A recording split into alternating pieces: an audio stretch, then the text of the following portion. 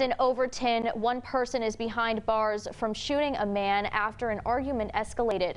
Police responded to the 100 block of South Timberlake Street, and according to the Smith County Sheriff's Office, the argument stemmed over an unpaid debt.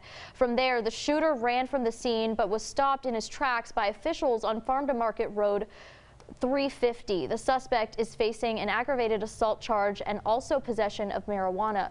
The man who was shot was taken to a hospital in Tyler where he was treated and later released.